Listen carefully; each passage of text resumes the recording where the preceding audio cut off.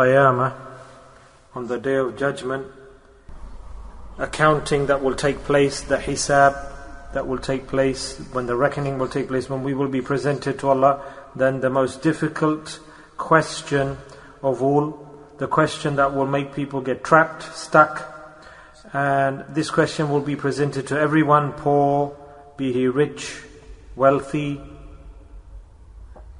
be he of any background or type, whatever type of human being it is.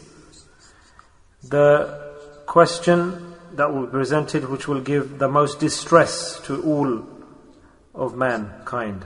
Let's pray to Allah that Allah Ta'ala gives us understanding, awareness of that day of resurrection, that when we will be presented to Allah and when we will be asked the questions, let's pray that we can prepare through the actions of this life. This is a life of negligence and ignorance and negligence. The veils, they cloud the eyes very quickly. This life will pass very quickly, but the muamalat, the living of this life, we continually get diverted from the realities.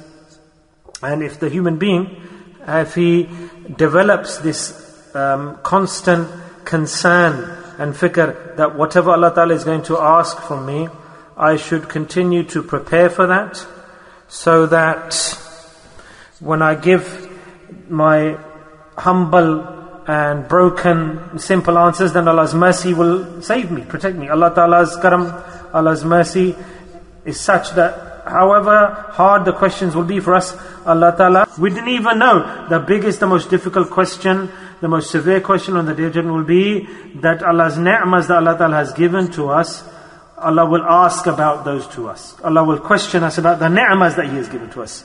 The favors, the treasures, the resources. Now tell me the amount of ni'mas that Allah Ta'ala has given to us. Ni'mas, gifts, treasures, favors, unlimited, untold. We cannot count, we cannot think, we cannot imagine. And those ni'mas, we don't consider them as ni'mas. We say, oh, I've not got anything from Allah. Allah's not given me anything. Even the poor person says, I've got nothing. But what about the rich man? Even the poor man, everyone has ni'mas aside from wealth. Somebody, even if he's distressed, if he's sick, if he's healthy, if he's poor, if he's wealthy, every single person has been assigned ni'mas. And if every human being in the world was to sit and count the ni'mas he's been given Allah, he would lose count.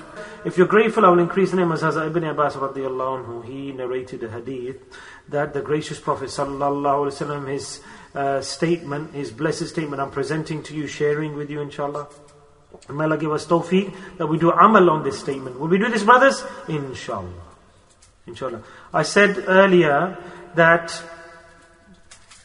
we will be in a severe circumstance on the Day of Judgment, and the Prophet ﷺ has given us a beautiful way out of that trap. Even then we don't implement that solution.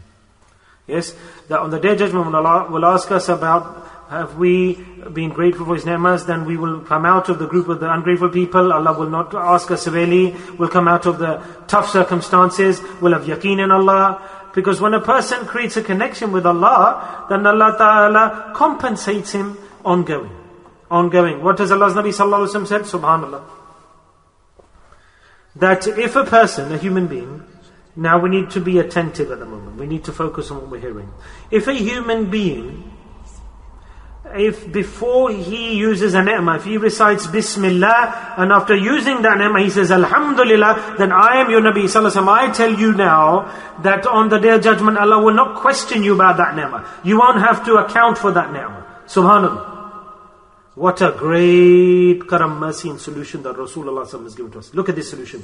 So all the ni'mas in our life, if you can't do big amal, you can't break tahajjud, you can't do big actions, you can't do long ibadah, doesn't matter what tough circumstance you're in, but you can do this, can't you? You'll be saved then, won't you, on the Day of Judgment? That if you go over the first hurdle of asking the questions on the Day of Judgment, a person like me passes the test, then Allah will say, what about this ni'mah I gave to you? Give the hisab, reckoning. The angels say, Allah, He has accounted for all the ni'mas you gave him.